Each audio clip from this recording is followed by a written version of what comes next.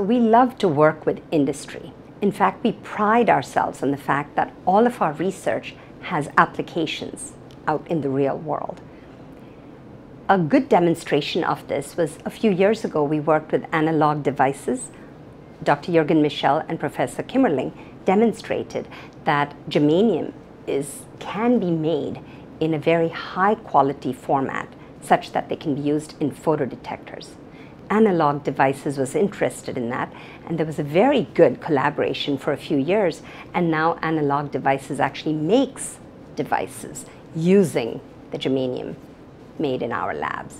So that kind of a partnership is something that we look forward to, where there's a win-win situation for the researchers as well as for industry. So industry can use the research to their benefit for their profits, and researchers can go on doing things and inventing things that will improve the quality of life in general.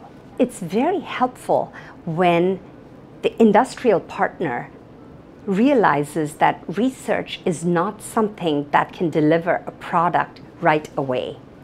They have to be patient and take the research slowly, step by step, to the product that they desire.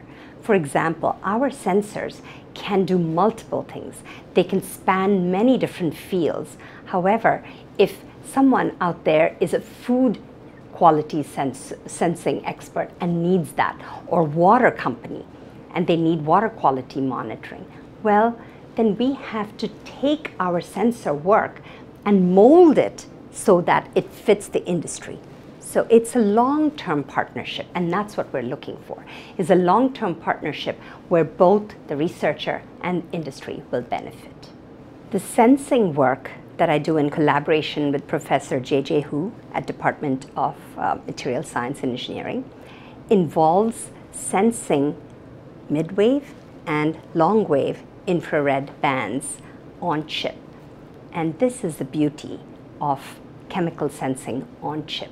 Can we make sensors that originally occupied a bench top and put it on a chip that's 2 centimeters square? Yes, we can do that. What we envision is when we miniaturize everything, that leads to low cost, high volume manufacturing. That in turn leads to the ability to create wide sensor networks that can be monitoring almost everything in life, starting with food, water, air, light. Everything can be monitored with these networks of sensors.